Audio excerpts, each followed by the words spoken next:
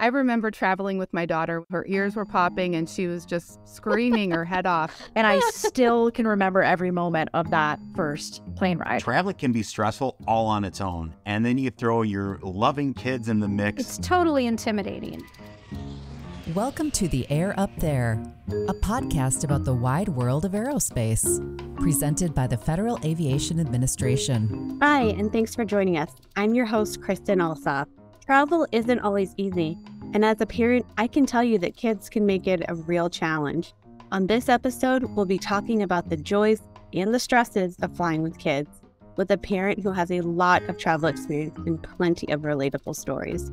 Michelle Pratt is a nationally certified child passenger safety expert and the founder of Safe in the Seat, and she has practical advice for parents like me on navigating family travel. Thanks, Michelle, and welcome to our podcast. We appreciate you being here today. Thanks so much for having me. Absolutely. So I'm just interested to kind of find out where your passion for traveling with kids and car seats kind of stemmed from. So I'd say my passion first started just to be a mom and to figure out all of the details of mom life. And when I first had to bring my son home from the hospital, I was so overwhelmed by, well, obviously all the things, but I felt like I should have been, I don't know if I didn't do enough work on the car seat aspect of things, or I didn't know I needed to. And it's sort of like my passion for helping others that were feeling that same way. It kind of started to start then when I had my son, but obviously I was quite busy dealing with the newborn stage and all of those things. And so I just, over time, decided, you know what, I want to help more parents in this car seat area. There are a lot of other people that are feeling the way I am, where this is so critically important, but there aren't maybe enough resources or people talking about car seats like me, from mom to mom. And so I just sort of started Safe in the Seat to do that, and quickly became aware that travel was going to be a huge aspect of safety and car seats and mom life, and how to make all of those things work together is it's a balancing act for sure. Yeah, and I can definitely appreciate that new mom thing. I can remember we had the car seat in the car and we were good, but when we brought it into the hospital, I was like, I don't even know how to pull it tight for him, right? Right. You don't think about that consciously until you're in the moment with the baby. It's one of the biggest tips I give to everyone is please practice. Yeah. You've likely never used a car seat before. Just because you have a child coming home with you does not mean you now are just poof, you magically know how to use this device that's going to save their life. So yeah, everyone that's listening, practice. If you're expecting, make sure you get a teddy bear or a baby doll or your friend's baby and practice. Yeah, I was definitely oh my gosh, I don't even know how to get my kid in this thing. What am I doing? Yeah, 100% same. So what kinds of things do you think about when you're helping kids pack for a flight, or when you're packing a kid for a flight? So my son is 9 and my daughter literally just turned 7. And over the years of travel, I'm a really big advocate of preparation. I mean, I don't know that will surprise anyone, especially considering we just talked about practicing before you have your baby. But depending on the developmental stage of the child, I really like to get them involved in the process. And that can be as simple as some books that can take them through what to expect in not just on the airplane, but in the airport is honestly where to focus more. Some role playing can be really helpful, pretend play with their dolls or their favorite stuffy. And I've even taken it for one of my kids in particular is a special needs kid. Before we flew, I took him to a government building downtown and had him go through security. So he would really understand what that process was like. I think that can be very helpful for kids who have to let go of that lovey in the security line. So that preparation is just what to expect and what they plan to see as they move through the different stages of the airport, and what mom or dad or the caretaker expects from them as well. I love that idea of role playing or getting them really comfortable with going through the process of what's going to happen. Yeah, we've done it a lot of times, so for us walking into an airport, we know that you're first going to check your bags. That's, appropriate. If you're bringing a car seat, you're definitely checking your bags. and going through the escalators or the elevators, or, then waiting in the security line, going through what's going to happen in that line, that we have to wait at a gate before we get on. How do I get down an airplane aisle? What does that look like? Do I get to hold your hand, Mom? Are you going to carry me? I think all of those things were just second nature for us as adults. And we forget this is, for many of our kids, their very first time experiencing it. Many of our airports as well let you go to them and explore. And that can be really great for kids too. Just get them in an airport and let them see a little bit of what's going to happen and walk them through some of that process. It's actually a great activity just in general to do with your kids. That is a great tip. I really like that. Get to the airport, check it out, at least see it, be comfortable with it. And as you said, like role play through it and get them comfortable. Yeah. Mm-hmm. I think preparation with our kids in pretty much any setting pays off so much in the reduction of tantrums, of bad behaviors, of unwanted behaviors. If we put that effort in the beginning, it pays off tenfold when we're in those moments.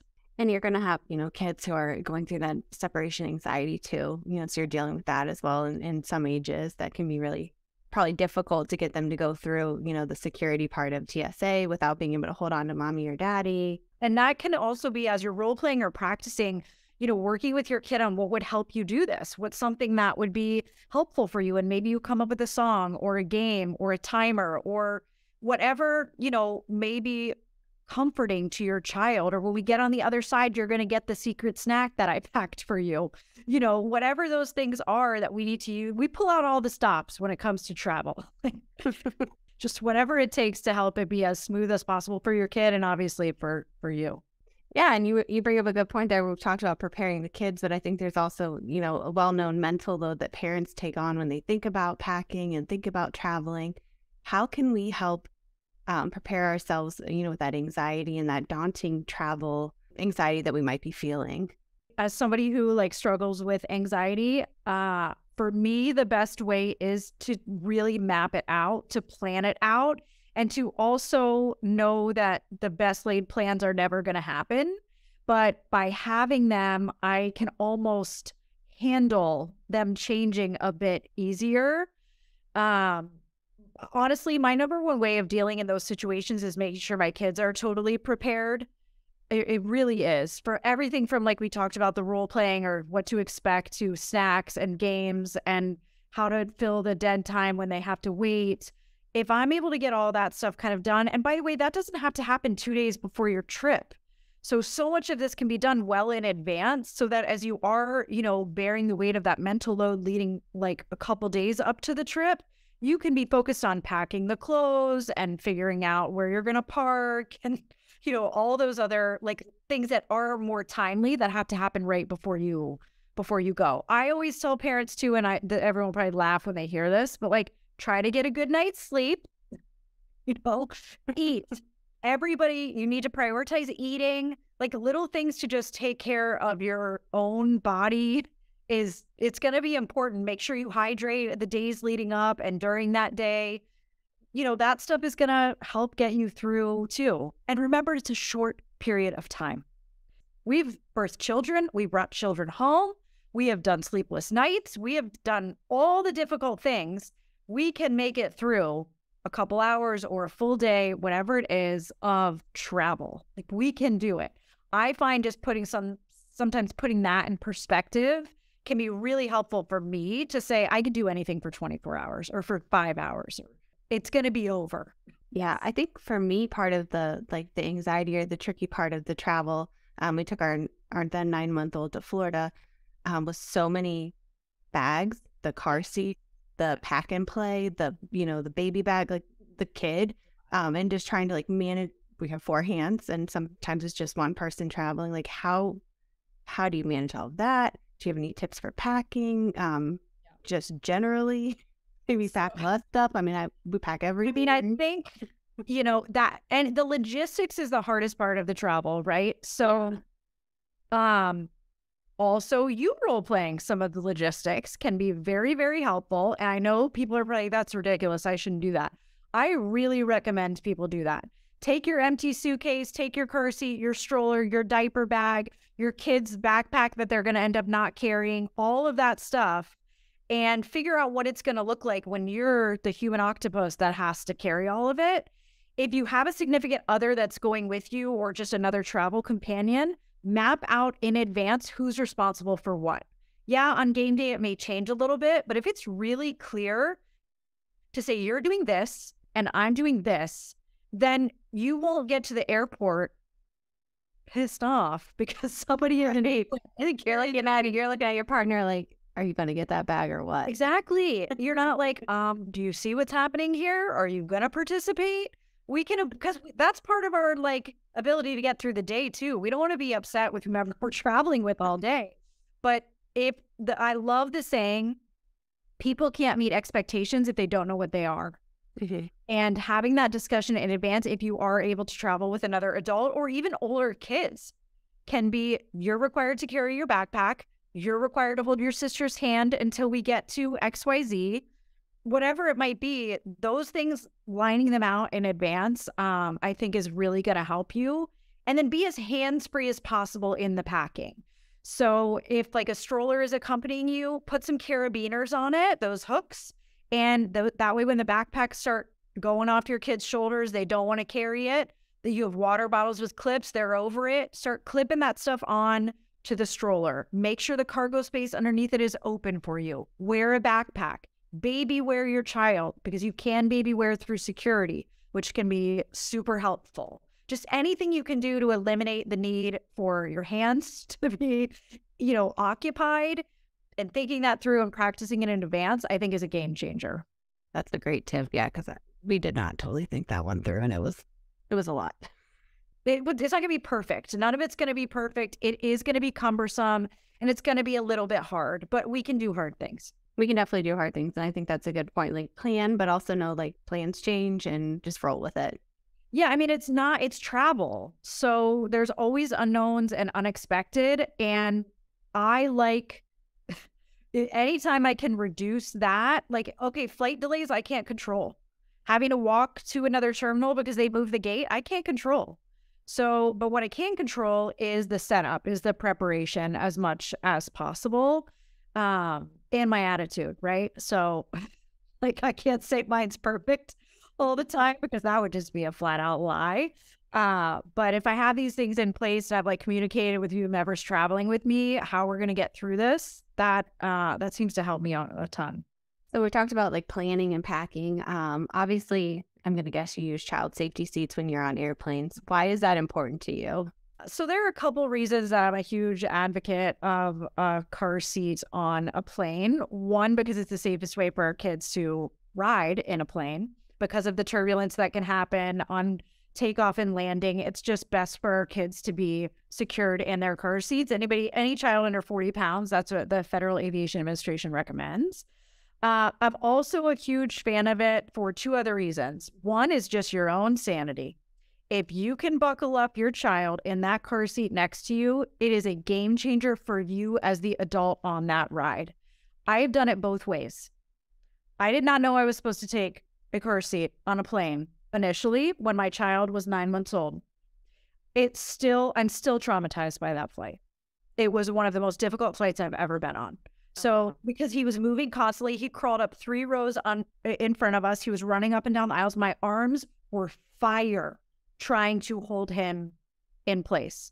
So for your own sanity, I highly recommend. The other reason I really recommend it is you're going to need it. If you need a car seat at your destination, you should bring it with you on the plane.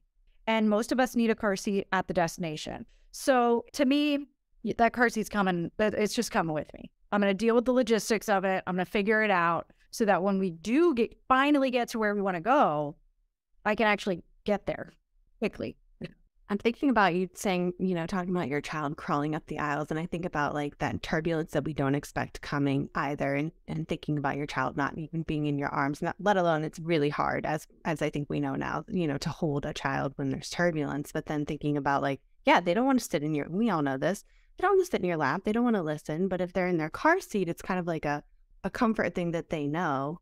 That's right. They understand the behavior that comes along with being in that seat. Yes. It's like when we're in moving things, we sit and buckle up. And that's just the expectation. And so they are used to it. And most kids find great comfort in it. They also sleep in it. There is a cost associated if your child is under 2 to purchasing another airplane seat. So I'm definitely aware of that. But if it is within someone's budget to be able to purchase that extra seat and bring that car seat on the airplane, and they're getting pushback from perhaps another person in the household that doesn't think it's necessary, I say, okay, I want you to get a chair and I want you to sit it in front, like close to something that's going to be like a seat back in front of you. You could even put your kid in the vehicle and sit in the back seat. And then I want you to sit there for an hour with your child in your lap. Can you hold your child in that position for an hour or for the duration of the flight? No, absolutely not. It's just really challenging. We can't expect our young kids to sit easily unrestrained in a spot when there's like a lot to explore on an airplane. Yeah, that's exactly right. There's a bunch of strangers, right, that we want to check out as well. Yeah. Food and things that they're doing. And yeah, it's like we need you. That aisle looks perfect for running in. Yeah, I was lucky enough when we took my son that he did sleep most of the time because he was in his car seat. So that was like, that made it very enjoyable. I'm glad that we had that experience and not baby yours.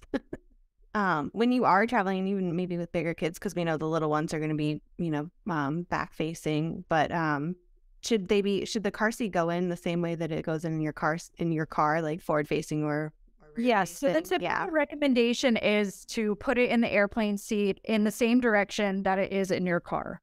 Now, I'm a realistic child passenger safety technician that knows that that's just not possible in all situations. So certainly if your child is a newborn, doesn't have neck control, any of that, it's never optional. They have to be rear facing, like for breathing, not just for restraining, but for breathing.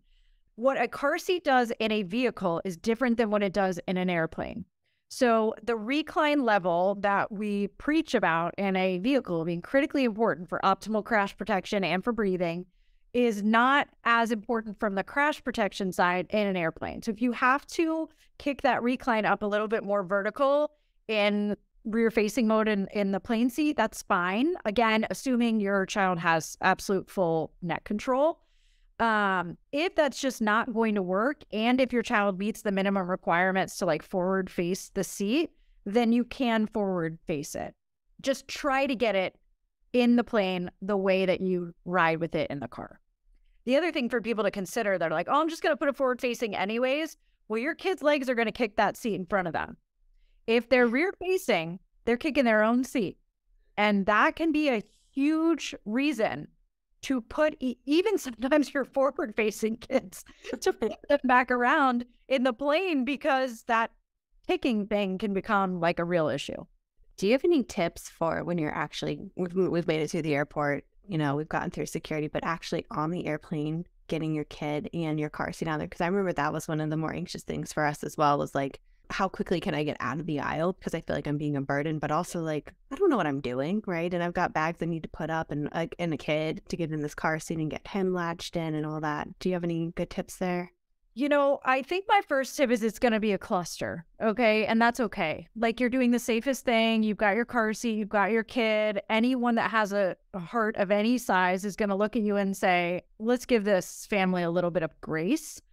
If you're traveling with another adult and you can separate the boarding, so one person goes in first with the car seat and gets it set up, and the other person stays back with the child, that can be really, really helpful.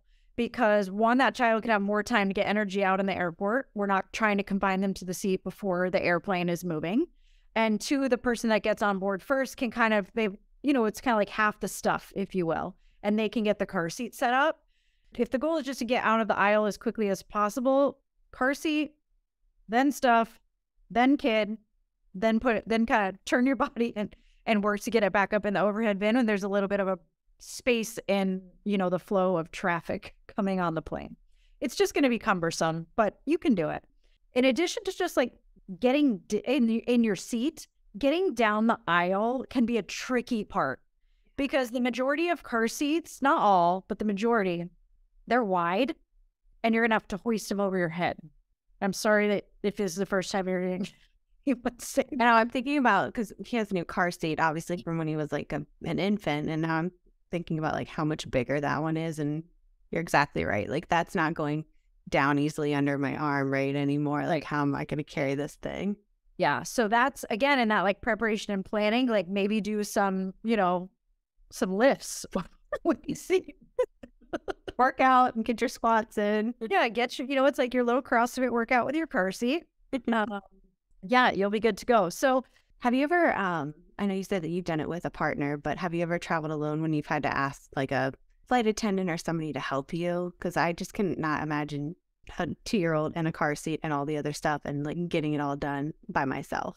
So I personally have not experienced this, but someone on my team has traveled, get ready for this, with 3 toddlers and 3 car seats by herself. I mean, she's like superhero status. But I think people will help you if you ask them for help. So even if they don't initially think, oh my gosh, how is this person going to juggle all of this? If you simply go up to the gate initially and say, listen, I'm traveling alone. I have 2 kids and 2 car seats, or 1 kid and 1 car seat, or if you're crazy like she was, 3 kids and 3 car seats. I'm going to need a little bit of extra assistance. Sure. What I don't think anyone enjoys is if you surprise people. If you just show up at the gate and you're waiting to board and they look at you like, you couldn't have given us a heads up on this? All right. Just let people know, here's this, here's the situation. You're absolutely allowed to bring all these seats on the plane, get it situated, and it's going to take a minute. But I would 100% ask for help. There has been a time with my kids where somebody else had to hold my daughter. So there were still 2 adults and she was like moving down, doing different stuff. And I was like, can you hold her for a minute, please? They were pleased as punch to hold her. She loved it too. I was just like, here, can you? That's the thing. Like for me, I think in a lot of periods, it's hard to ask for help. It is. But I think you're right. Giving a heads up like, hey, versus like trying to do it all, dropping something and then snapping is like not the look. Yeah, the ego gets kicked to the curb for this stuff. Like, we don't need to be superheroes here. We're trying to do the best thing for our family, for our kids. And I think the majority of people know that and really respect it and would be honored to help us in any way they can. And on the flip side of that, I think the way we pay that forward is anytime we're traveling without kids, I am always very aware of families and I always offer to help. And I think that will normalize some of this for us when we're on the other side of it. Like, let's just be, good people. And if we see anybody, it could be with their kids or it's someone elderly or somebody who can't get their bag up or whatever, just not waiting for them to ask, but asking to help. So we've talked about a lot of things that probably went well. I know that you have groups where you're helping folks to think through this travel. Have you heard stories or have you experienced anything where didn't go so well, and can we learn from that? We didn't touch on security as much about getting a car seat through security. Yeah. So that's another thing that I think sometimes, I'll tell you, this one caught me off guard too. There's like lots of different ways you can get a car seat through an airport. And one of the ones I use was a car seat belt to strap it to a carry-on suitcase. First of all, I would never bring a carry-on suitcase again when I'm traveling with children. I didn't want to pay for checking. Oh, it's definitely worth the pay to check. I don't know why I didn't think through this enough, but like I'd obviously have to unattach the car seat from the carry-on suitcase to get it through security. But then I'd have to reattach it all on the other side. And for me, that was a lot because I was also carrying a car seat on my back in a backpack and I was trying to attach another one on. I just should have thought through a different mode of transporting the car seat through the airport. So, I did it once and I learned, just like everybody else does. That wasn't going to work for me. It's just any of the things that people have shared that are not their most favorite parts of traveling with kids in car seats, we typically have, tried and true ways to at least make it a bit more manageable. I didn't say it was going to be fun or easy, but we can make it more manageable. Yeah. And we've talked about a lot of the the anxiety and the hard parts about traveling, but it is also fun, right? Like this is a new experience for kids that we forget this because we travel probably more often. But I just wondered, do you have any memories of the kids pointing out things to you in the airport or on the airplane that just kind of made it super fun? Yeah. I mean, I think because even if we've explored the airport with our kids before, not actually traveling that day. They've never been through, like, we have a tram in our airport, and that is like so cool for them to get on the tram to get to the terminal. Or, being able to, there's playgrounds in a lot of the airports that they love, or just the people watching, or the little stores that are everywhere that they try to get me to buy something in. And then just like their experience on the plane, like I'll never forget the first time my daughter was on the plane, and a lot of times car seats have to be in the window seat, and just sitting there like looking out the window and watching us take off, and just the excitement of that, the feeling in her tummy when it went, the plane went up. So I do think there are a lot of really, yes, it can be a bit hard and tiring to plan all of this, to lug everything around, but you're right. Our kids don't get to do this all that often, most likely. And it's a pretty cool experience for them. Yeah, I'm so excited to do it again this summer because we've only traveled when he was 9 months. He slept the whole time, which was amazing. And I will never complain about that. But like to get him to have a different experience. I'm nervous because he's a toddler now, right? I can't baby wear him the way I did before. And there's new challenges there. But I'm trying to focus on the positive parts about how fun it's going to be. Any of the parts that seem hard within the process, if you break them down like we've talked about, how am I going to get through even just parking the car, or whatever that looks like for your family, and then how do I get through checking the bags? If you just step by step go through that and you realize I do know what I'm doing, I am able to control this because I've been through an airport before, so I know what's coming, and now I'm going to back into what I need to do with my now 2-year-old. I think you can be really empowered in the process too, to say, I've totally got this. And you do. And it's one day. Or it's one day. Yeah. Like exactly what you said. We can do anything for a day. We don't have to be heroes. Right. Do you have any other helpful tips for parents who are traveling? Changing diapers on the plane can be challenging. One bathroom stall on the plane has a changing table, but it is tiny in those bathrooms. So put an overnight diaper on your kiddo. Have them go to the bathroom before, if they're of the age where you can have them go to the bathroom, and put an overnight diaper on them before you get on the plane. That's a good tip. And find a tribe of people that are doing this, and you will feel like, okay, I totally can do this, because it's happening you're not the first one to travel with a child in a car seat. So finding some others that have done the same, I think, can be really empowering to help you feel like you can confidently do this. Well, I really appreciate all of your tips and talking us through some different ways to travel with kids, because we know it can be anxious, but it's also a really fun thing to do. Yeah, and focus on the destination. Like you're going somewhere for a reason, hopefully for a happy, fun reason. And the memories that you're going to create there are going to be worth the hours of travel that you're going to endure. So, if you can find the little moments within the travel day that are really special and meaningful, you may not be able to see them in the moment, but you can when you look back. But it's all about the destination that you're getting to. So just keep that in your line of sight as you are changing a poopy diaper in the bathroom. Awesome. Well, I want to thank you again for being with us today and giving some incredible tips that are going to help parents navigate this whole travel experience and do it in a safe and enjoyable way. Yeah. Thank you so much for having me on.